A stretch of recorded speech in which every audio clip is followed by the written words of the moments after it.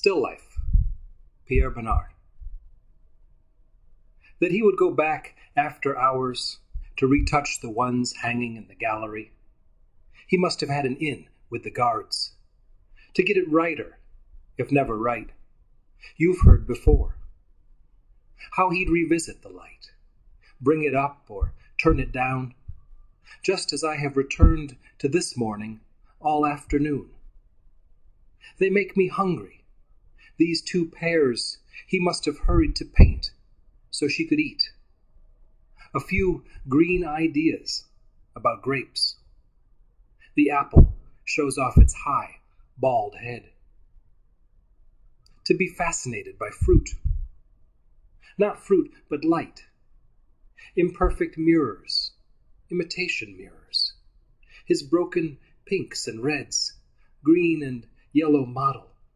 This dash of white. No light. No canvas showing through.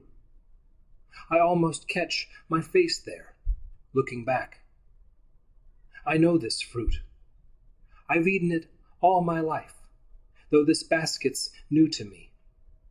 A few brown twists of vine, uncertain transport, but I'm moved. I'll say that. Made to speak. Such tenderness, his abiding affection for anything touched by light. And he needed so little. A few pieces of fruit. A window. The sky trying on every possible blue.